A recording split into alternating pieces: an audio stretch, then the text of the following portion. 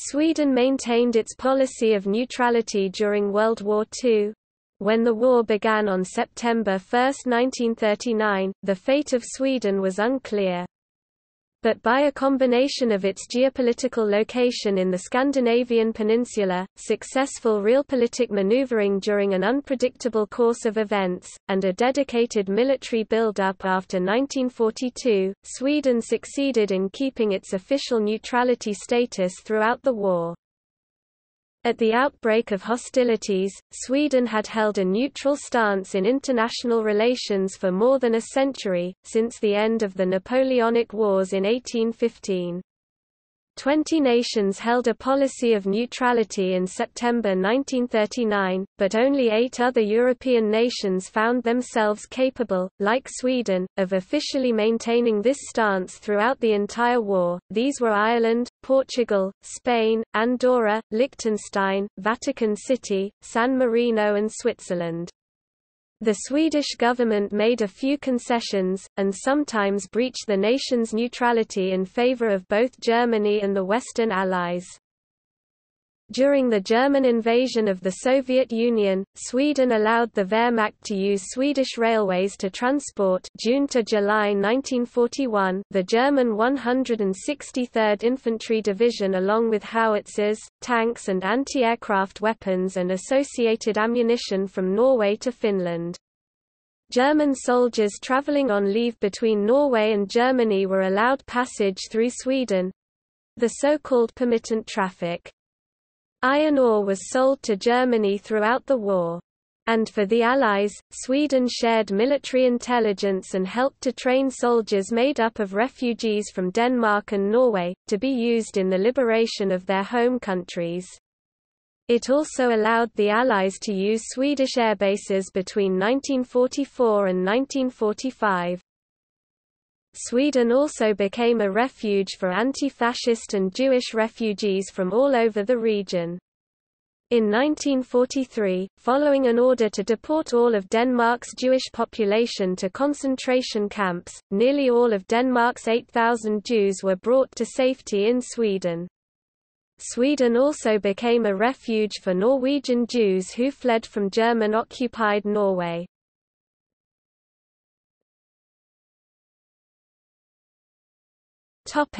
Background.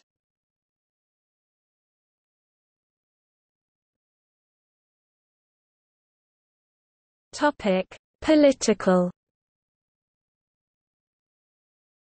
Between 1523 and Sweden's final war with Russia in 1809, a state of war had existed between these two countries for 67 out of those 286 years. Russia was seen as the historical hereditary enemy of Sweden. In the peace that followed the Finnish War in 1809, all of Finland had been ceded to Russia and Sweden reduced to two-thirds of its former size. As the end of the 19th century approached, and the beginning of the 20th began, Sweden, like many other nations, became beset by strikes and public disorder. Appalling working conditions were no longer tolerated and the working class was rising against the state. In 1908 alone, there were about 300 strikes in Sweden. By 1917, Sweden's need for a new political system was apparent from these riots. Since the 1880s, the socialist movement in Sweden had been divided into two opposing groups, the Revolutionary Socialists, a communist movement, and the Reformists, a social democratic movement, the latter being the larger of the two. In 1917, the rules of democracy were changed in Sweden, the electorate's size grew and in 1921, women were also allowed to vote. But even these reforms were seen as far too radical by some conservatives. Some wanted strong leadership and did not believe in democracy. In the 1920s and 1930s, confrontations between employers and employees in Sweden continued. In 1931, this culminated with the Adelan shootings, an incident where the military opened fire on a protest march. In the same year, a secret right-wing militia, the Munkska Karen, was exposed. It had recruited about 2,000 men and had access to heavy weaponry. It was disbanded the next year. At the other end of the political spectrum, following the Russian Civil War, the Russian Empire had become the Soviet Union, and many Swedish communists were cooperating with this new Soviet regime, seeking to realize a world revolution. Compromise and a parliamentary system were thought to stand in the way of a more equal and just society. A new cabinet led by the Social Democrats with Per Albin Hansson as Prime Minister, took control in 1932. A policy of cooperation and consensus was pursued, which led to a furthering of the divide between the two socialist factions, the Communists and the Reformist left. The distance between these two, at least at the ideological level, became so great that the Communists often referred to the Social Democrats as the social fascists. Apart from a period termed the vacation government (SW, Semesterregeringen) between June 19 and September 28, 1936, Per Albin Hansson was to be the Prime Minister of Sweden until his death in 1946.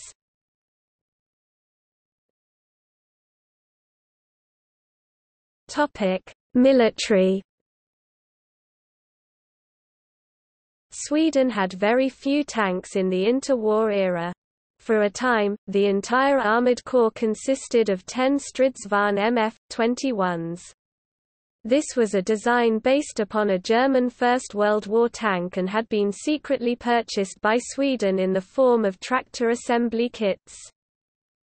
In the 1936 Defense Resolution, Försvarsbeslut, a Swedish governmental decision made about every 5 years, concerning the military's organization and development, it was decided to form 2 tank battalions. Fail Berman, chief of Army Procurement, Armen Utrustningsdel, in 1937, commented, Har kravdes total nyanskaffning av deras viktigaste innehåll, stridsvagnarna. Redan par ett tidigt stadium fick vi dock klart för oss att om vi enbart valde kanonutrustade vagnar skulle det högsta komma upp till ett antal av 15 to 20. This required the purchase of their main piece of military hardware, tanks. Already at an early stage, it was clear to us that if we simply chose the cannon-equipped tanks, we could have at most 15 to 20 of them.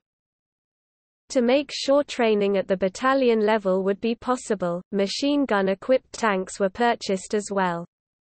By 1939, Sweden had 48 Czechoslovakian-built tanks with machine gun armament and about 20 Stridsvagn L-60 tanks armed with a 20 mm main gun. The Swedish Army had been organized into 4 divisions since the 1890s, with the regiments of Northern Norrland and Gotland standing as separate units. This was outdated, and in 1942, a new military organization was adopted.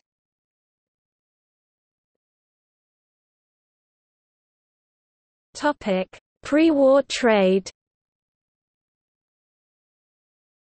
During World War II, Swedish industry had to supply an increased share of its own domestic goods owing to the British blockade of the North Sea, whilst satisfying the vastly increased demand for armaments.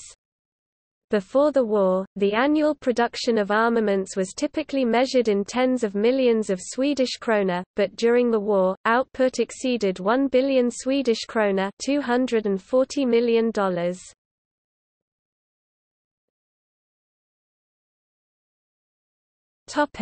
Military balance. Sweden's long-standing policy of neutrality was tested on many occasions during the 1930s. The challenges came from a strongly rejuvenated, nationalistic Germany. From 1919 until 1935, Sweden had been an active supporter of the League of Nations, and most of Sweden's political energy in the international arena had been directed towards the preservation of the League of Nations. The Swedish non-aligned policy during this period was founded on the assumption that there were two opposing powers in the Baltic, Germany and the Soviet Union. Because these two powers needed to guard against each other, the hope was that they would only ever be able to deploy minor forces against Sweden or other non-aligned countries. It was this expectation which made the defense of a small country feasible. The Molotov–Ribbentrop Pact, signed at the end of August 1939 between Nazi Germany and the Soviet Union, upset this balance.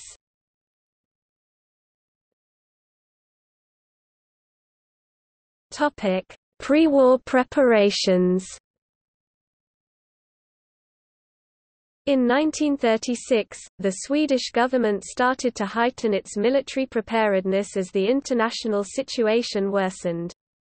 Military spending in Sweden went from $37 million in 1936, to $50 million in 1937, to $58.6 million in 1938, and then increased over fivefold to $322.3 million in 1939.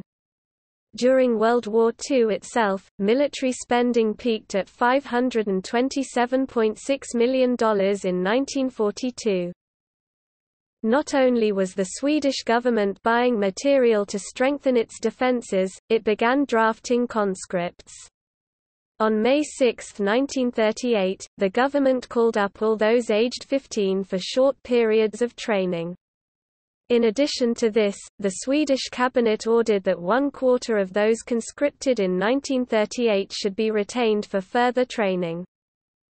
In 1940, the Swedish Home Guard was created.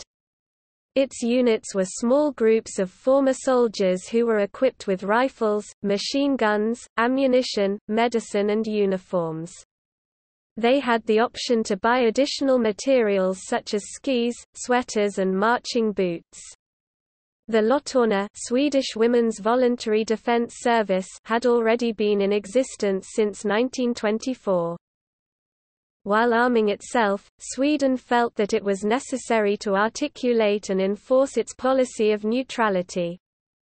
Per Albin Hansson stated shortly before World War II began, "Friendly with all other nations and strongly linked to our neighbors, we look on no one as our enemy. There is no place in the thoughts of our people for aggression against any other country, and we note with gratitude the assurances from others that they have no wish to disturb our peace, our freedom, or our independence. The strengthening of our defense preparations serves merely to underline our fixed determination to keep our country outside the conflicts that may erupt amongst others and, during such conflicts, to safeguard the existence of our people." Georg Hohmann, a captain on the General Staff, stated, "Without a defensive force we cannot follow any policy of our own, our declarations become merely empty words and we leave the country's fate to chance, or to the decisions of others. With a defense as strong as Swedish conditions allow, we secure for ourselves the basis of a continued independent Swedish policy."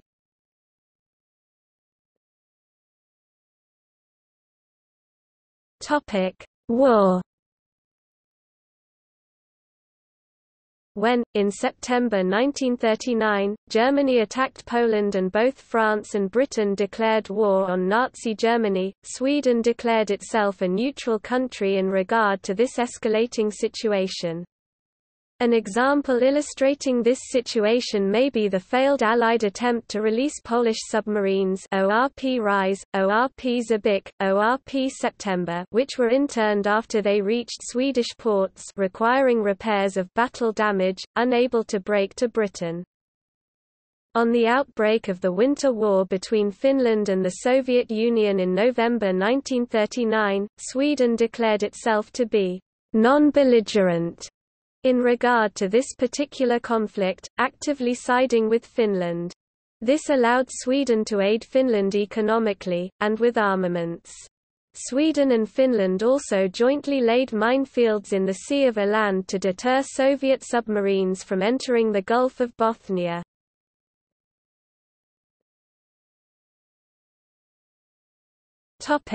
Foreign trade.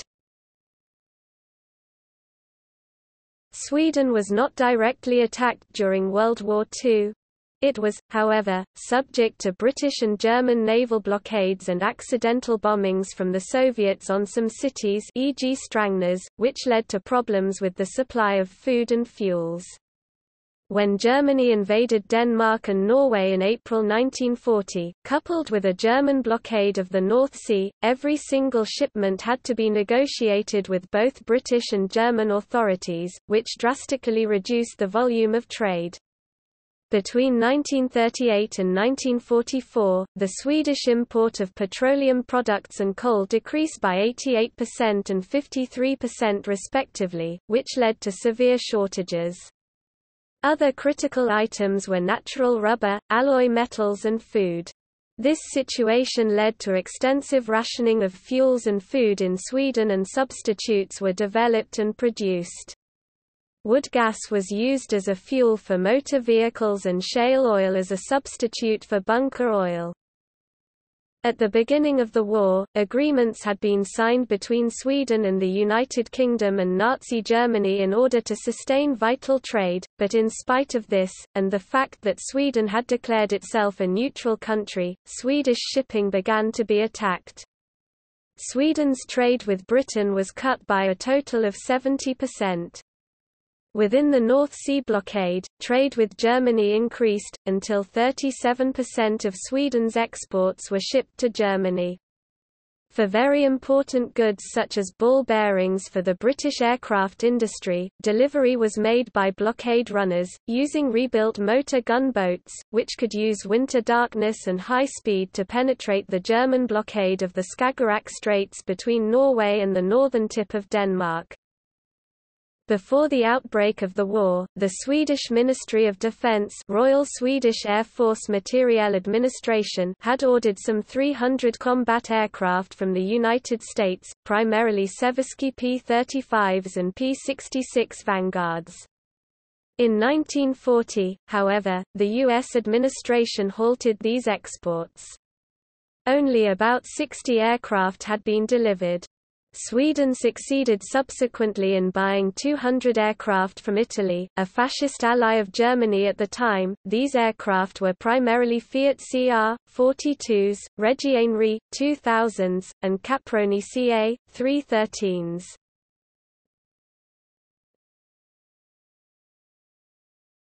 Topic: Winter War.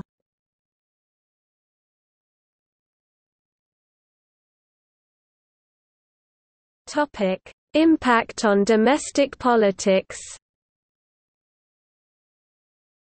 War broke out between Finland and the Soviet Union in November 1939. In Sweden, the liberal, conservative and agrarian parties were concerned about a perceived threat from the Soviet Union. The Social Democrats were in the main equally concerned. Leading Social Democrats like Rickard Sandler and Torsten Nilsson played a prominent role in mustering support for Finland. The Communists were openly loyal to the Soviet Union and supported its Molotov–Ribbentrop Pact with Germany. However, when Germany invaded the Soviet Union in June 1941, they swung around to a pro-Allied view.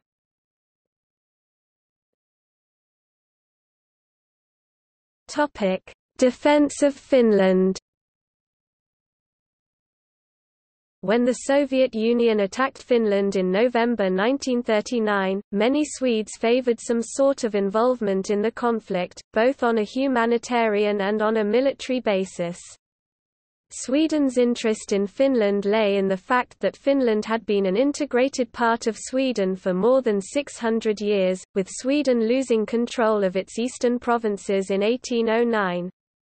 Despite several pleas from the Finnish government, the Swedish government declined to engage militarily with the Red Army as it advanced during the Winter War. However, Sweden declared itself non-belligerent rather than neutral during the conflict, and as many as 8,000 Swedes voluntarily went to Finland to fight.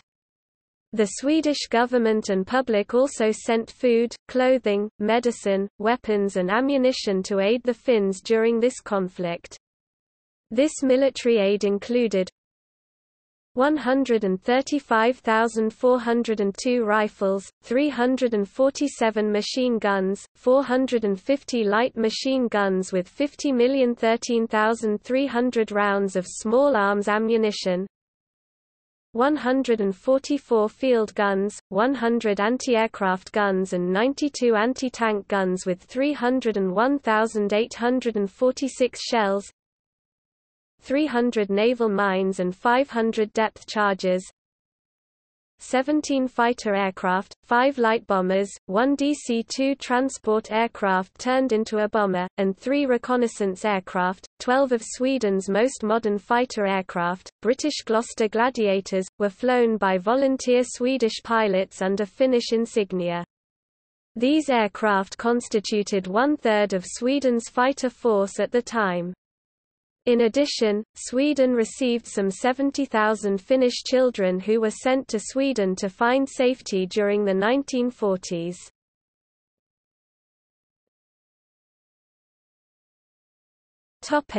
Possible Allied invasion. German industry was heavily dependent on Swedish iron ore. The Allies had intended to use the Soviet attack on Finland in November 1939 as cover for seizing the important Swedish iron ore deposits in the north, in addition to the Norwegian harbours through which this ore was shipped to Germany. The plan was to get Norwegian and Swedish permission to send an expeditionary force to Finland across northern Norway and Sweden, ostensibly to help the Finns. But once in place, they were to proceed to take control of the harbours and the iron ore mines, occupying cities such as Gävle and Luleå and denying German access to the Swedish iron ore. In this way, an unsuspecting Norway and Sweden would be presented with a fait accompli.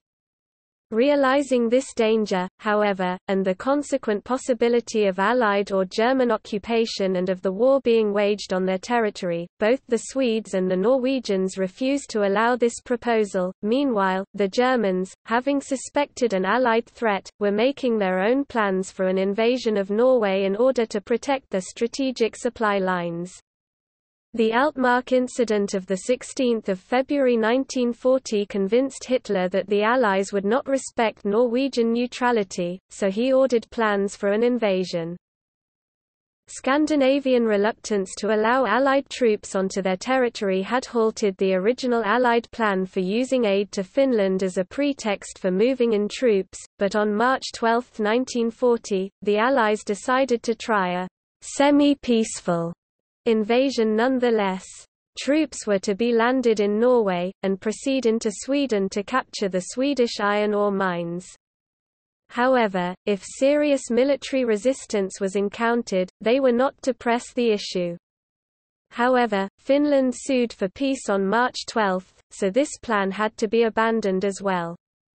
The Germans were partly aware of these Allied intentions, as they had intercepted radio traffic showing that Allied transport groups were being readied. A few days later, they also intercepted messages confirming that the Allies had abandoned their plan and were to redeploy their forces. German plans for an invasion of Norway continued, since Hitler feared that the Allies were nonetheless intent upon launching their own invasion. April 9 was set as the date of Operation Weserübung, the German attack on Norway. Hitler was correct about Allied intentions. The Allied plan had two parts, Operation Wilfred and Plan R4. Operation Wilfred was to take place on April 5, it was in fact delayed until April 8, when Norwegian territorial waters were to be mined, violating Norwegian neutrality. This would force the ships carrying ore to Germany to travel outside the protection of Norwegian territorial waters and thus become legitimate targets for the Royal Navy. It was hoped that this would provoke a German military reaction. As soon as the Germans reacted, under Plan R4, 18,000 Allied troops were to land in Narvik, closing the rail link to Sweden. Other cities that the Allies hoped to capture were Trondheim and Bergen. The first ship carrying Allied troops was to start its journey a few hours after the mine laying. On April 8, a Royal Naval detachment led by HMS Renown mined Norwegian waters as a part of Operation Wilfred, but German troops were already on their way and Plan R4 was quickly made obsolete.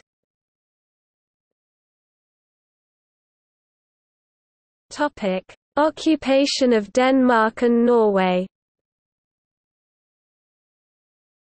On 9 April 1940, Germany launched Operation Weserübung, an operation with the objective of simultaneously occupying Denmark and Norway, and to stage a coup d'état in Norway. This move had several far-reaching consequences for Sweden. Sweden was in effect cut off from trade with the Western world and therefore more dependent on German goodwill, ultimately leading to permittent traffic. But it also lessened the immediate risk that Sweden would become a theatre of war between the Axis and the Allies. When Germany invaded both Denmark and Norway on April 9, 1940, the 100,000 Swedish soldiers who had been deployed along the Finnish border in northern Sweden were in the process of being demobilized, owing to the end of the Winter War there. Before the outbreak of hostilities, Sweden had had no plans for defending Norway or any defense strategy against a German invasion from the direction of Norway. Moreover, an agreement from the dissolution of the Union between Norway and Sweden in 1905 stated that no fortification was allowed along this border. One of Germany's demands on Sweden, as Germany's invasion progressed, was that Sweden was not to mobilize. However, Sweden reorganized its system of mobilization to allow for personal order by letter to be made possible as an alternative to official proclamation, so that 320,000 men were able to be raised in a few weeks. This was called the organization, and was barely different from a full mobilization when completed. Sweden also started to build fortifications at the Norwegian border and along the coast of Scania. During its invasion of Norway, Germany demanded access to the Swedish telephone and telegraph lines between Germany and Norway. Sweden allowed this, but tapped the lines. In the early summer of that year 1940, the Swedish mathematician Arne Berling succeeded in deciphering and discovering the source codes of the Geheimfernschreiber cipher machine that Germany used, which afforded the Swedes advance knowledge of Germany's military intentions. Although the British Plan R4 had not been able to be carried out, Allied troops were swiftly sent to Norway and were able to fight alongside the Norwegians unsuccessfully against the German invaders. However, the success of the German campaign against France and the occupation of the Low Countries led to a British troop redeployment, and by June 8, 1940, British troops had been evacuated from Norway. In his book Blodsporet, The Blood Track, Espen Iburn detailed how, at the request of Adolf Hitler, Nazi Germany sent 3 trains with 30 to 40 sealed carriages through Sweden to the Battle of Narvik. These trains ostensibly transported medical personnel and food for the wounded German soldiers in Narvik. However, in reality there were 17 soldiers for every medical officer or orderly. Sweden knew that the trains were being used to transport troops because a Swedish representative in Berlin reported that he had watched them board. The trains also transported heavy artillery, anti-aircraft guns, ammunition and communications and supply equipment.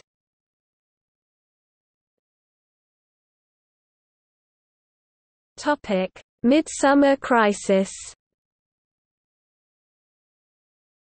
At the start of the German invasion of the Soviet Union in the early summer of 1941, codenamed Operation Barbarossa, the Germans asked Sweden to allow the transportation of armed German troops, the 163rd Infantry Division, commanded by General Erwin Engelbrecht, along with all its military equipment, through Swedish territory by train from Norway to the Eastern Front in Finland.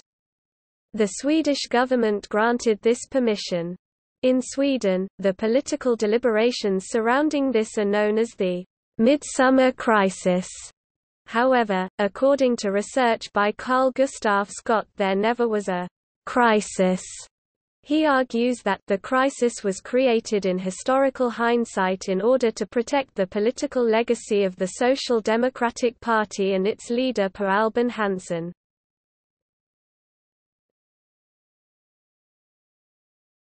Topic: 1943 onwards. From late 1942 and into 1943, Germany began to meet with a series of military reverses after its losses at the Second Battle of El Alamein, the Battle of Stalingrad and elsewhere. Germany was forced into a more defensive position as the Allied forces achieved success on the battlefield. It was becoming increasingly apparent to Sweden that Germany was unlikely to win the war. Prior to 1943, Sweden's policy of neutrality had been largely under the close scrutiny of Germany. After August and September 1943, however, Sweden was increasingly able to resist German demands and to soften its stance to Allied pressure. However, despite Germany's new, defensive posture, Sweden's constant fear was that the unexpected would happen, an attitude that continued until the very end of the war. With Germany's weakening position came stronger demands from the Allies. They pushed for Sweden to abandon its trade with Germany and to stop all German troop movements over Swedish soil.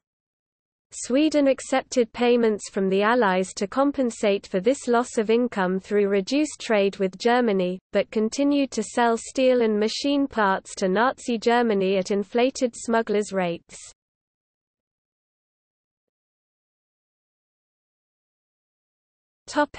Training of Norwegian and Danish troops.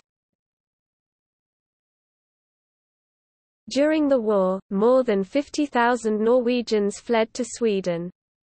These refugees were sent to camps at Orrud in Smaland and Kjusæter in Södermanland. From the summer of 1943 onwards, the military training of Norwegian troops was carried out in Sweden, in cooperation with the Swedish government and the Norwegian government in exile in London. To prevent protests from Nazi Germany, this training was ostensibly for the Norwegian police. From the start, the recruits only had light infantry weapons, but later they were able to train with artillery. Military exercises were held in Dalarna in December 1944 and in Hälsingland in spring 1945. 8,000 men took part in this latter exercise. In all, around 15,000 men were trained and organized into 10 battalions, and at the end of the war, 8 of these battalions, about 13,500 men, were ready for action. They entered Norway on May 8, 1945. The number of Danish refugees had been much lower than the 50,000 Norwegians, but a brigade of about 3,600 Danish men was also trained, and they were transferred to Denmark on May 5, 1945.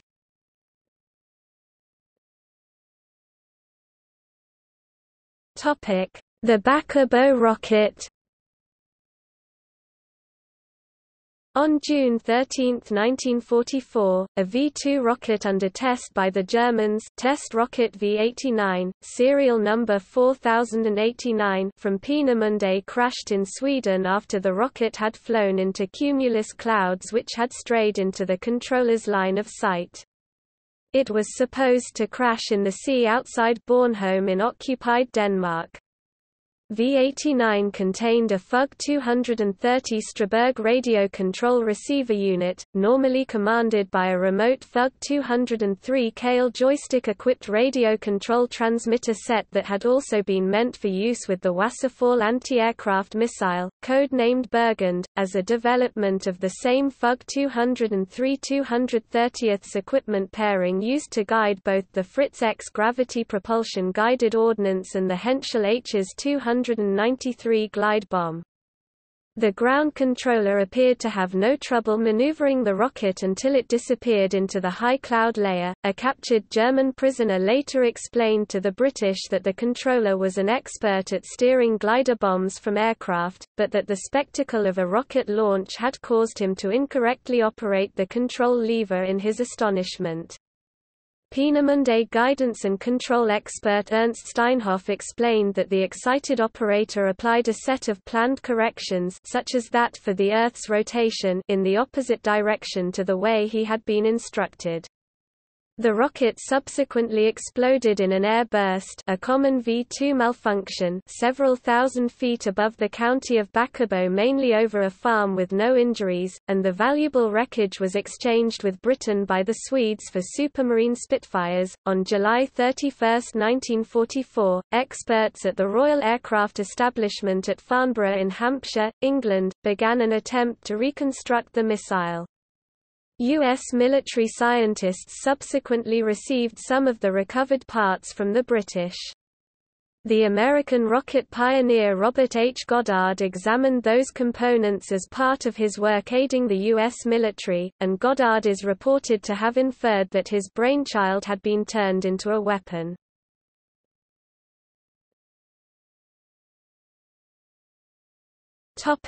Humanitarian effort.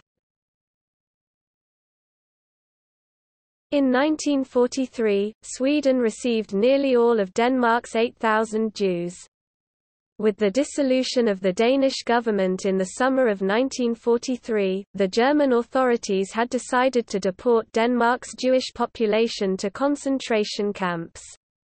However, the Danes successfully ferried all but 450 of the Jews across the straits between Copenhagen and the Swedish mainland, across waters that were patrolled by German Schnellboots, in an unprecedented rescue effort. Once in Sweden, the Danish Jews were granted asylum and taken in by Swedish families. Many stayed in Sweden after the war. Sweden also received refugees from Finland and Norway, including some of Norway's Jews. All this, as well as the protection of Sweden's own Jewish population, was made possible by Sweden's neutrality. A daily newspaper in Sweden, the Svenska Dagbladet, said that Sweden did more to assist and save Jews than any other country. Neutrality also made it possible for Sweden to have physical access to Germany, which was not only useful to Swedish intelligence but to Allied intelligence as well. Employees at ASEA, LM Ericsson and the Swedish match factory, Svenska Tandsticksfabriken, acted as couriers for the Polish resistance. King Gustaf V of Sweden attempted to use his diplomatic connections with German leaders to convince them to treat Jews more humanely, as evidenced through his correspondence, although to little effect. Count Folke Bernadotte, a relative of the Swedish royal family, was able to communicate with the German government and relay information back to Sweden, as did other diplomats. He also contributed in saving 15,000 prisoners from concentration camps, as did Valdemar Langlet and the famous diplomat Raoul Wallenberg, who may have saved up to 100,000 Hungarian Jews. Many Swedish noblemen used their personal connections and wealth to take in and find temporary Swedish homes for children from neighboring countries, mainly Denmark and Finland. Werner Dankwart served as the first secretary for the German legation in Stockholm during the German Nazi regime and secretly helped Jewish children to escape from Germany into Sweden inside wooden crates.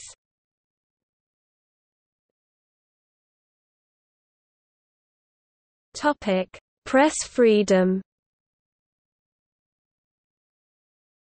The Swedish public's sentiments were widely published in the Swedish press, causing many protests from the German government and prompting the Swedish government to censor some areas of the press on a limited basis. In Sweden during this time, the press fell under the control of several authorities, despite contemporary claims that the Swedish press was free. The Swedish Government Information Board determined what military information could be released and what information should remain secret. The Swedish Press Council served as a self-regulatory body, promoting good relations between the press and the public authorities and to serve as an instrument of self-discipline for the press. The Swedish Press Council issued warnings, both public and confidential, to those whom it considered to be abusing the freedom of the press. The Swedish government was concerned that its neutrality might be compromised should the press become too vocal in its opinions. Both the Swedish Press Council and the Information Board issued advice such as far as the received material permits, attempts should be made not to give prominence to the reports of one side at the expense of the other. Or, headlines, whether on the billboards or in the newspapers, should be worded in such a way as to avoid favoring one side or the other. And editorials and surveys as well as articles discussing military events or the military situation, should be strictly objective. During World War II, 6 newspapers were de facto banned from distribution: Tournemans trots allt, the Nazi publications Sverige Fritt and Ny Dag, Arbetartidningen, Norskensflammen and Sydsvenska Kuriren, all of these, organs of the Communist Party. A ban on the transport of these newspapers was imposed, since the printing of newspapers was protected in the Swedish constitution. There were indications that the bans imposed on the communist newspapers had served their political purposes by impressing the Germans, whilst at the same time not really restricting the work of the media.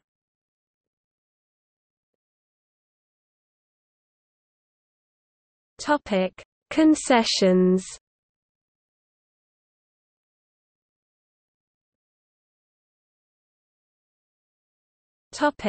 To Nazi Germany.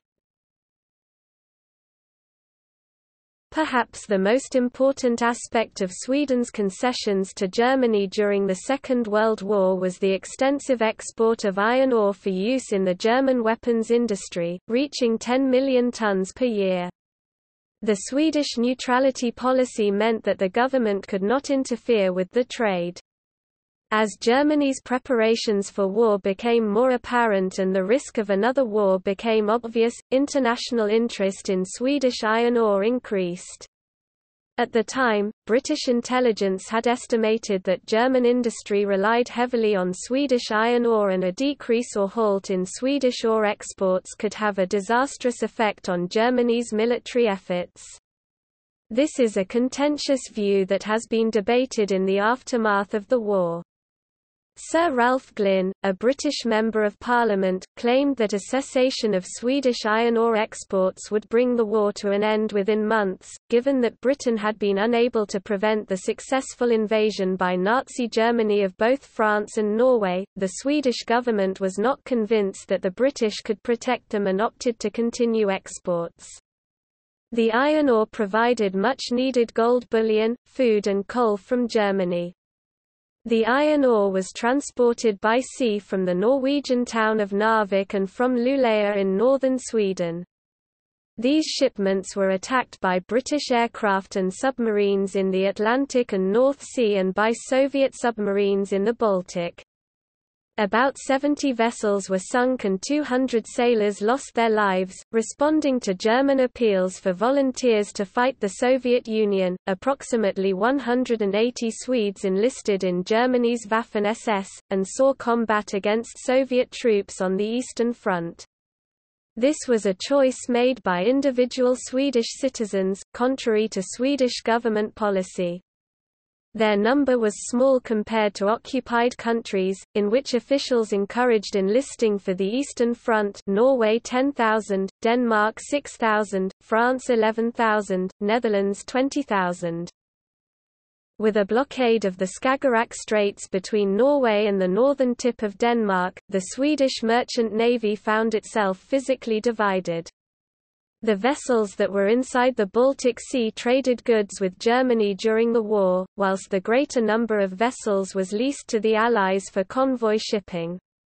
Approximately 1,500 Swedish sailors perished during the war, mostly victims of mines and U-boat attacks.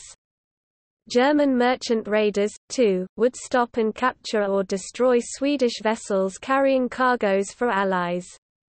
For example, this was the fate of MVs Trollholm and Sir Ernest Cassel, both destroyed by German auxiliary cruiser Thor. The same Thor also accidentally collided with Bothnia in the fog while carrying cargoes for Germany, causing it to sink.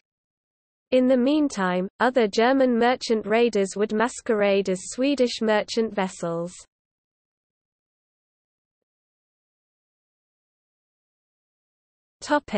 To the Allies. Sweden made efforts to help the Allied forces. From May 1940, a large part of the Swedish merchant navy that found itself outside the Baltic, totaling about 8,000 seamen, was leased to Britain. 300 Swedes travelled to Norway to fight the German invasion. German telegraph traffic to occupied Oslo went through Swedish leased cables which the Swedes intercepted. The traffic was encrypted with Germany's Geheimschreiber device, but the cipher code was broken by Swedish mathematics professor Arne Berling in early summer 1940, and the results from this espionage were sent to the Allies through the Polish resistance movement. When the German battleship Bismarck embarked on her voyage to attack the Atlantic convoys, Swedish intelligence informed the British of her departure from port. Swedish businessmen and diplomats were also actively spying for the Allies, in Berlin and in the occupied territories. In 1945, as the Allies were planning to liberate Denmark and Norway, the United States wanted Sweden to cooperate in this action. Sweden began preparing for Operation Rädda Danmark, Operation Save Denmark, in which Sweden was to invade Zealand from Scania. After Denmark had been liberated, Sweden was to assist the Allies in the invasion of Norway. This proved to be unnecessary, but U.S. planes were allowed to use Swedish military bases during the liberation of Norway, from spring 1944 to 1945, and the Allies were also collaborating with the Swedish Military Intelligence and Security Service. Sweden allowed Allied spies to listen to German radio signals from a station on Öland. A radio beacon was also established in Malmö for the British military to guide bombing of Germany. Additionally, from 1943 onwards, Norwegian and Danish soldiers Den Dansk Brigade were trained at Swedish military bases. Sweden had also set up a series of training camps along the Norwegian border for the Norwegian resistance movement. Towards the end of the war, Swedish intelligence cooperated with U.S. air transport in relief efforts directed towards areas liberated by the Red Army.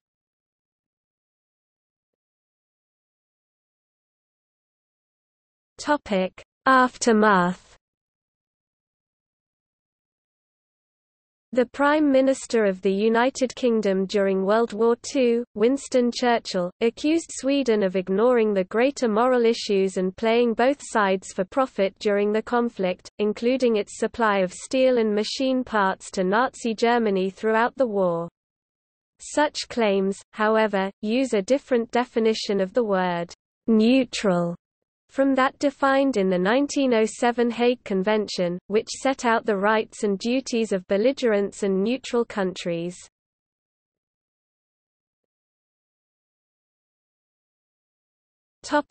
Forced refoulement to the Soviet Union. In January 1946, Sweden forcibly transferred to the Soviet Union over 146 Baltic Waffen-SS and 2,364 German soldiers who had been interned in Swedish prison camps. At least 7 of the internees committed suicide at their camp in the village of Rinkeby, rather than allowing themselves to be sent by Sweden to near certain death in the Soviet Union. In 1970, film director Johan Bergenstrahl made a documentary, Baltutlämningen, English title, A Baltic Tragedy, about the Latvian soldiers who were given to the Soviets to be sentenced to hard labor in prison camps.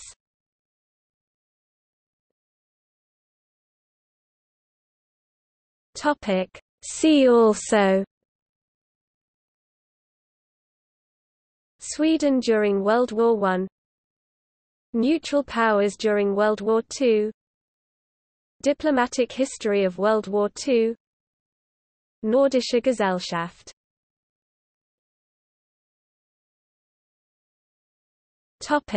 Sources